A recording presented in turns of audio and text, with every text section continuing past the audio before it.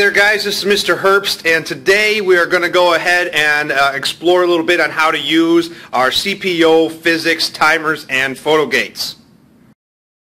Alrighty here guys, this is a typical setup for our CPO timers. Here is Photogate A, here is Photogate B. A is plugged into A, B is plugged into B right here in the back. Right here we'll call this our computer. We could also call it a stopwatch if we want to. It has many different functions. We today are going to play around with the Photogate interval settings for seeing how long it takes for certain objects to go through our photogates. These devices right here on the left and the right.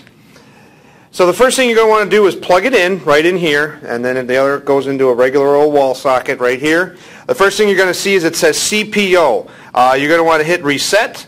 Reset this thing to 0. Reset is the red button right in here.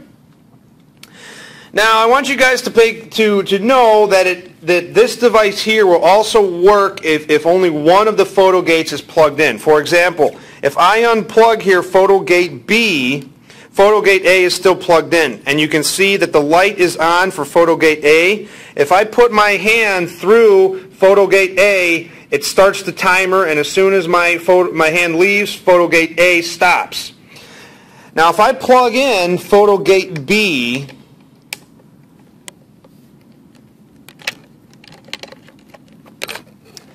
and I switch our lights over to B right in here, hit reset. Now, if I put my hand in Photogate B, it starts the timer, and I take my hand out, it stops the timer. Now take a look.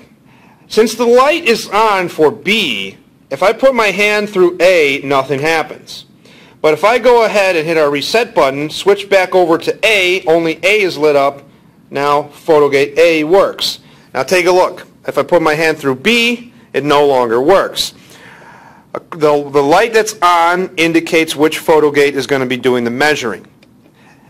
I'm going to pause for a second here guys, and we are actually going to take a step back and actually investigate a little bit what is causing the timer to start as soon as my hand goes through through Photogate A. A lot of us at first glance are going to want to say, well, it's the photogate that starts the timer. Well, I've never actually seen the photogate get up and walk and hit the start button on the timer. That would be pretty. I'm not saying it doesn't happen, but I've never seen it do that, so I'm going to go ahead and say it doesn't happen. However, if you pay close attention, something happens as soon as my hand goes through Photogate A, and as soon as my hand comes out of Photogate A, the timer stops. So you might guess that there's some sort of sensor in here that's causing the timer to start. Right in here there is an infrared beam. You can't see it. But if my fingers break the beam, the timer starts. And if my fingers leave the photogate, the timer stops. The same thing happens with Photogate B. My fingers go in, they break the beam of light, and then the beam of light is repaired and the photogate stops. Now what happens when both timers are on? We'll hit our reset button here. What happens when both lights are on? Let's go ahead and explore that a little bit.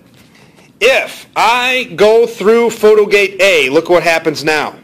I went through Photogate A and took my hand out, but the timer's still going up. What we're doing right now is measuring the time it takes for Photogate A to activate the timer and then Photogate B to stop the timer. This would be useful in something like a car race. Imagine if we had a car race of 10 cars and we say, alright, race starts, boom, race starts, and they're off, all 10 cars. And here comes driver 1, boom, here's his time. Driver 2, here's his time. Driver 3, here's his time. Driver 4, his time. There's 5, 6, 7, 8, 9, and then finally 10 is the loser, and there's car 10's time. I want to go ahead and explore a little bit our function of the stopwatch setting right here, and when we switch over to this light right here, which says stopwatch. Now the timer here, these things no longer work. Photogate A no longer works. However, we do have a stopwatch function, If you hit A, it starts the stopwatch, and if you hit A again, it stops the stopwatch.